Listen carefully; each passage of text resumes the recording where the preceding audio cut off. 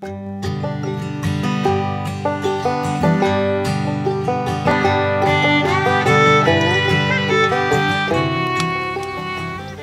everybody, welcome back to Baseline Farms.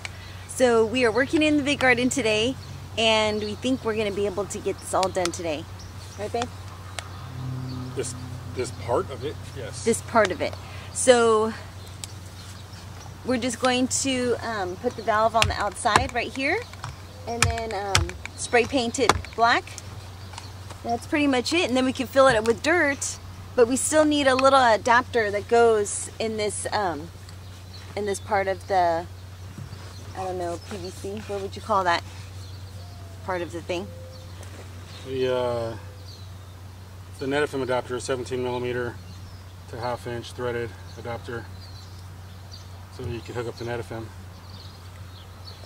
Okay. So. And then the reason why we're painting it black is because you're not supposed to use PVC above ground like this, and so to protect it from the sun, we're painting it. What we should do is use like a metal or copper or something to come out of the ground. But we're on a budget, so this is affordable right now. So yeah, and then after we get this done, then we can fill it up with soil, and I can plant those plants because they're outgrowing their containers. So John's gonna cut all the PVC, and then I'm gonna glue it, and that's pretty much it. So we're just gonna go ahead and get started.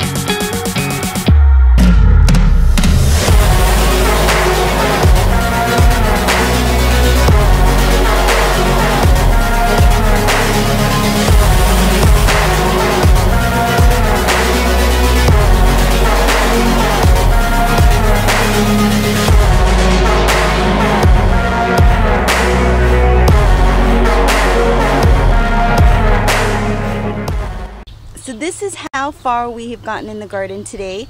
It's so exciting. Now we did run out of dirt, so we have to get a couple more yards of dirt to fill in 2 flower beds in the back. And we also need these little adapters right here. I'll show you. See these little adapters? We still need to get these adapters right there for all the flower beds so we can add the drip so that we can have drip irrigation in all the beds. But let me just go ahead and give you a run through of what I planted. So in this first row right here, I have Lake Valley Organic Cucumber.